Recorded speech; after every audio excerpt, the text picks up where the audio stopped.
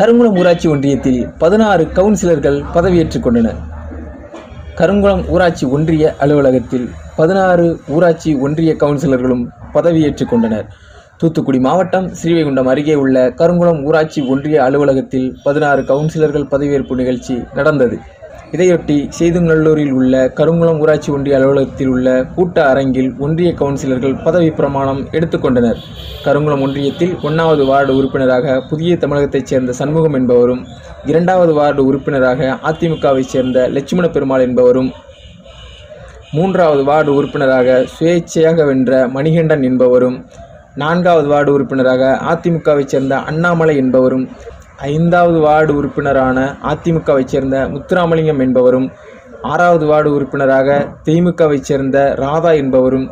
7வது வார்டு உறுப்பினராக அதிமுகவைச் சேர்ந்த கோமதி என்பவரும், 8வது வார்டு உறுப்பினராக திமுகவைச் சேர்ந்த வசந்தி என்பவரும், 9வது வார்டு உறுப்பினராக திமுகவைச் சேர்ந்த மைமுன் என்பவரும், 10வது வார்டு உறுப்பினராக அதிமுகவைச் சேர்ந்த சுடலைமுத்து என்பவரும், 11வது வார்டு உறுப்பினராக அதிமுகவைச் சேர்ந்த பொன்ராணி என்பவரும், 12வது வார்டு உறுப்பினராக திமுகவைச் சேர்ந்த சுந்தரி என்பவரும், 13வது வார்டு உறுப்பினராக அம்மா மக்கள் முன்னேற்ற கழகத்தைச் சேர்ந்த சுப்புலட்சுமி என்பவரும், 14வது வார்டு உறுப்பினராக அம்மா மக்கள் முன்னேற்ற கழகத்தைச் சேர்ந்த மாடத்தி என்பவரும்,